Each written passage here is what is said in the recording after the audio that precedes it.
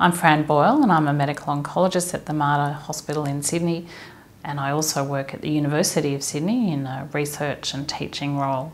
The research areas I'm interested in are clinical trials of new anti-cancer drugs, supportive care strategies, and also improving communication between doctors and patients. I've been looking after women with secondary breast cancer for 20 years now, and in that time I've seen the most amazing changes. It used to be all the one disease, and clearly it's not. We treat people with HER2 positive disease completely differently to people with hormonal breast cancer, and we develop drugs for different kinds of breast cancer, not just for people with metastases.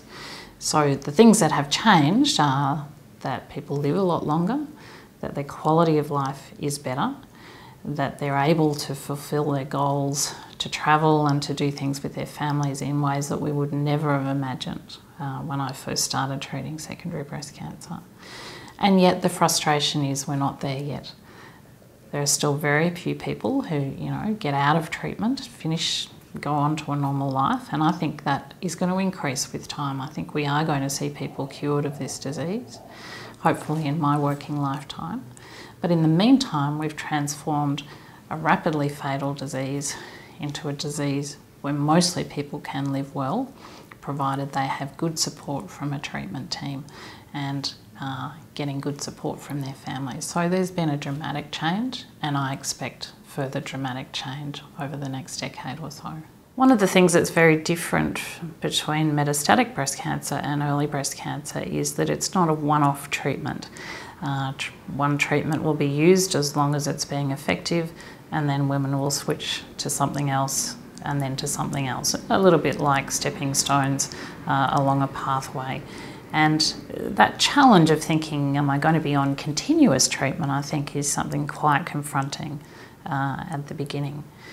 So our job is to make the decisions about moving from one treatment to another as untraumatic as possible, to try and make those decisions when the woman's not sick, when we see a change on a scan or in a blood test, and to make that switch at a time when we've got plenty of time to think about it, rather than having to make that a time of great stress.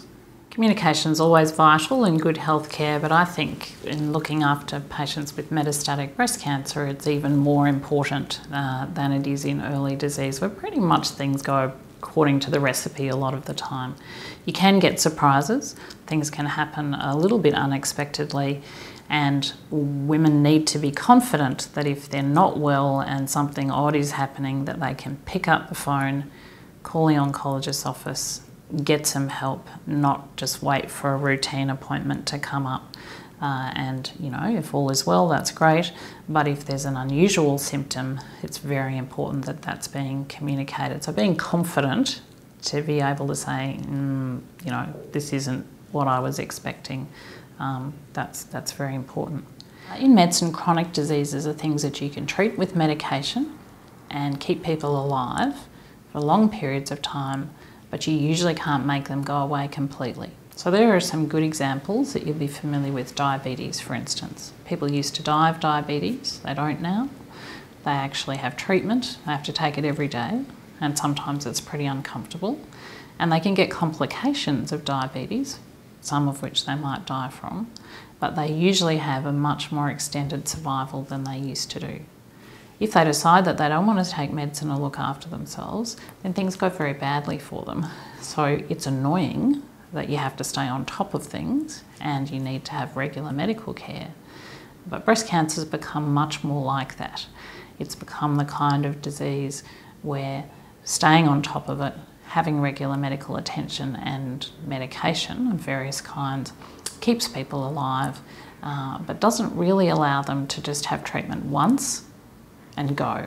So appendicitis, not a chronic disease. You have an operation, it's fixed, you're gone. Diabetes and breast cancer, much more like a chronic disease.